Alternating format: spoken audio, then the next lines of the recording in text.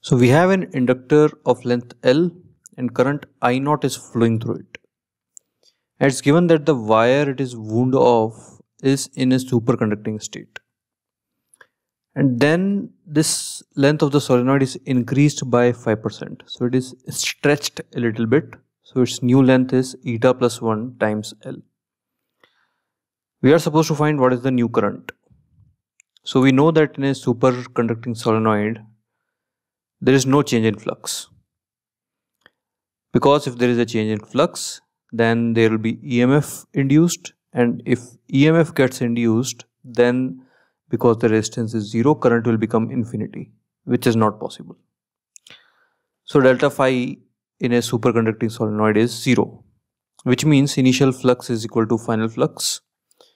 So initial flux through it is Li into I naught, and final is Lf into I. So inductance will change because the length has changed.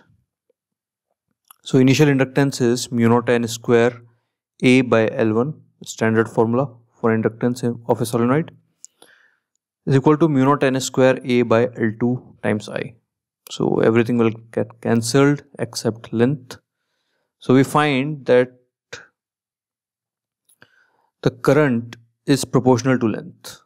So if length is increased by eta plus 1 times, then current also gets increased by eta plus 1, same factor, which is our answer.